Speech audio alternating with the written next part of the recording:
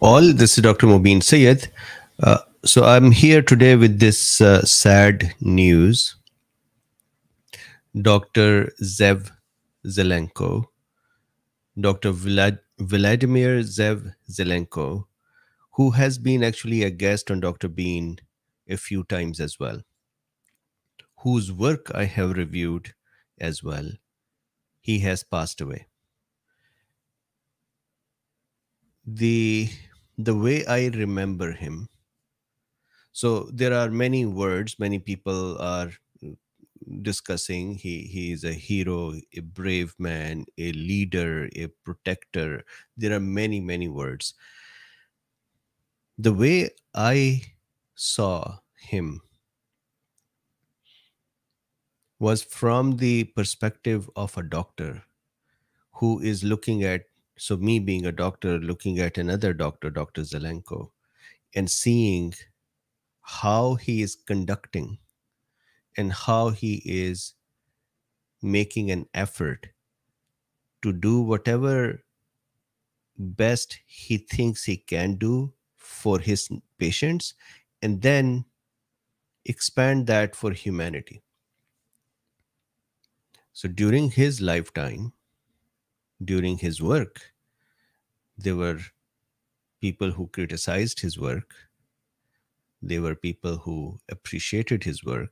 And I think that is part of all of our lives, that there are everything that we do, there is going to be someone who would say, I don't like it. And there are those who would say they like it.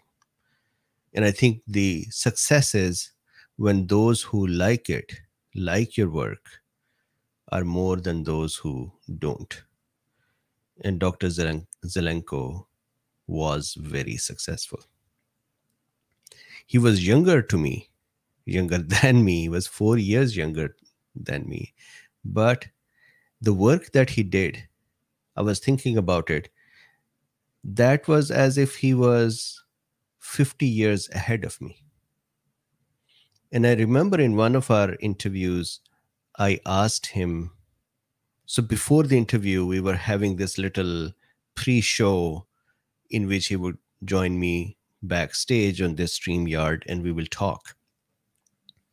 So I asked him, I said, do you feel pressured to change your stance,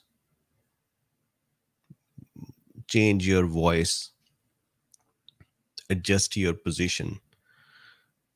And he said, yes, but he then disclosed that I have cancer, and I believe one of his lungs was removed as part of the cancer therapy. And he said, I am going through cancer, and I have learned to value life and my freedom and my message. So I would like to do what I believe in. So that was a person who had seen death and stared at it and then had a resolve for people.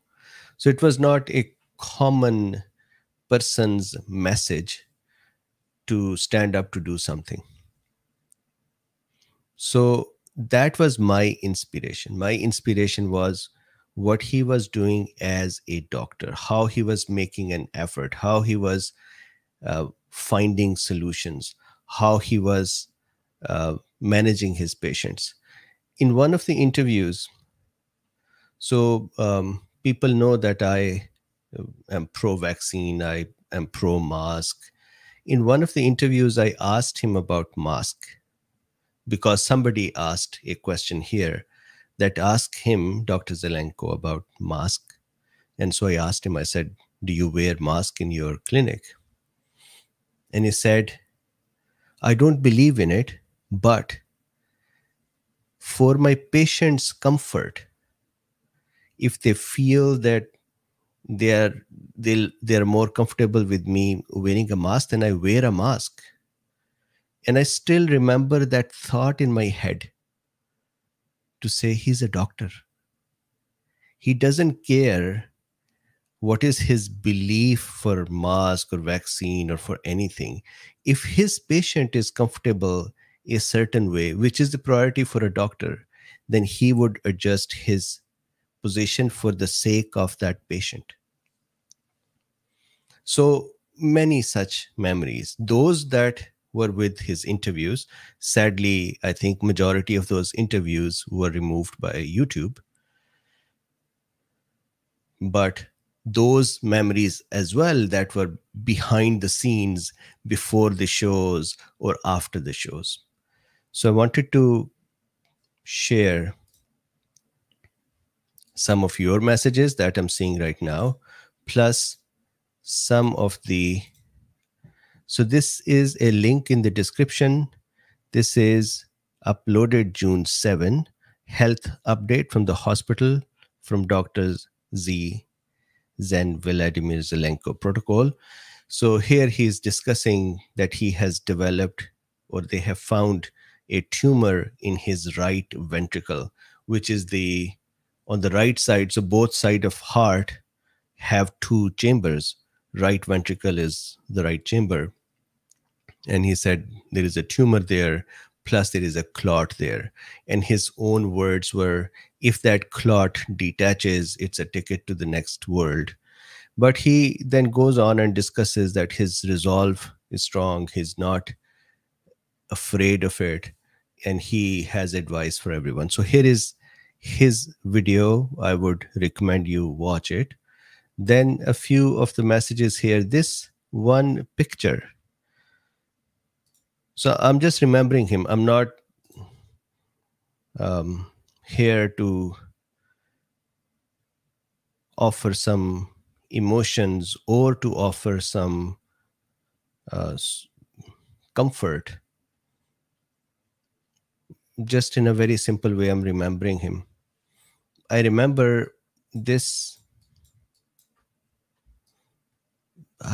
Somewhere in early 21, he had a study out about a medicine that I cannot talk about here. And I reviewed that study. And while preparing to review this, I drew his picture because I was just so inspired by his work. So I drew his picture. I still remember drawing every single strand of his hair and his eyes, and I was not very happy with the way I drew the eyes, but I didn't know how to make it better. I'm not a great artist. So this is what I could do. But in that process, I had to kind of understand his features and proportions and draw them. So this is how close I came to him. And it makes me sad to have the same picture today with the dates on it. So I would read some of the comments here from the Cool Beans. So this is, I posted this on Twitter. And so Avok says, ouch, sad and tragic news. Rest in peace, Dr. Zelenko, a brilliant, brave, good man. Kitty said, thank you for sharing. Very touching. Martin says, a warrior of the first order. Salute. Infoseeker, thank you, Dr. Bean. Prayer to his friend and family. Prayer. Robbie says, I remember you drawing that. He was a true hero. It's a desperately sad day. He will never be forgotten. And so on. Great pick. And so people have been remembering him in many more ways than what I'm sharing here. But just to have you see. Similarly,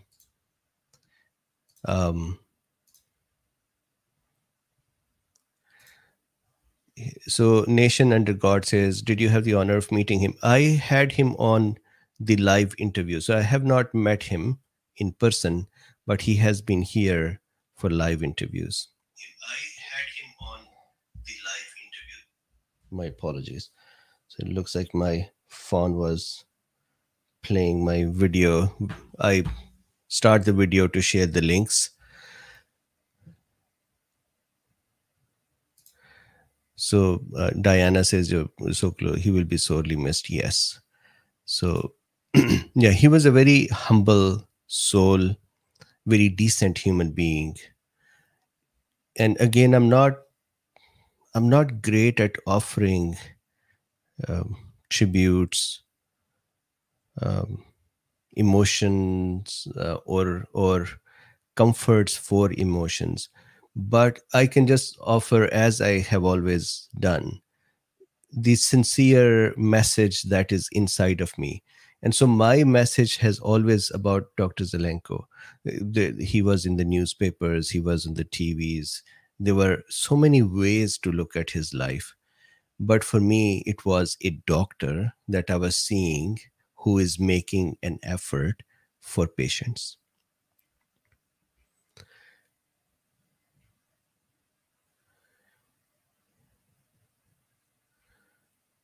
So Cynthia says, late here, what a sad surprise. Yes. JCLA says, thank you, Dr. Veena. I'm feeling so down today for passing. Yeah. Yeah. He was a nice, caring man. He was a brave man as well. And as I said before, he was 4 years younger than me, but he had work done that was 50 years ahead of me and ahead of his colleagues. Yes, he saved many lives. Yep. So the type of cancer the one he, the what he discussed with us was that his cancer had actually already stricken him enough that one of the lungs was removed. So this is before the pandemic, and so then he was actively managing it, and here is the yes. So for me, people have many words of, once again, hero, a fighter, a brave man, a leader, an inspiration. For me, a doctor. And this is how large the word doctor is for me, that it encompasses all of that. So there are some doctors, sadly, who don't deserve to be called doctors. And then there are doctors who give the definition to the word doctor. And here we are seeing one such person.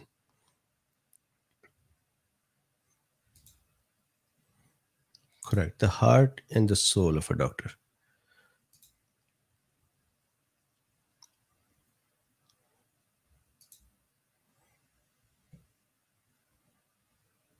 Hmm.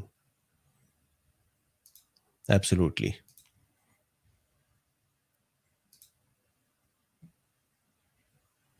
Yes.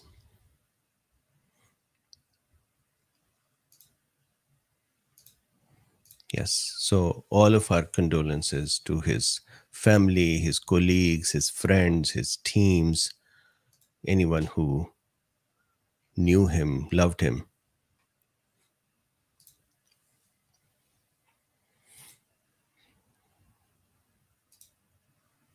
Yeah, so I was not very close to him because it's met him a few times for the live shows here, but still have that profound feeling of missing him. And I think I celebrated him, I cherished him, I celebrated his work.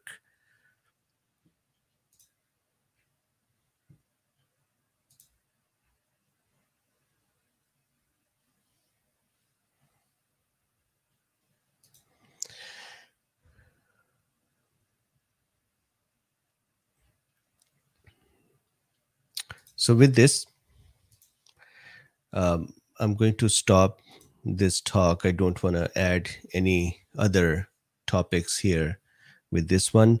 Thank you very much for being here. We'll talk more a little later, but I just wanted to make sure that this discussion, this remembering of Dr. Zelenko, is separated from the other discussions.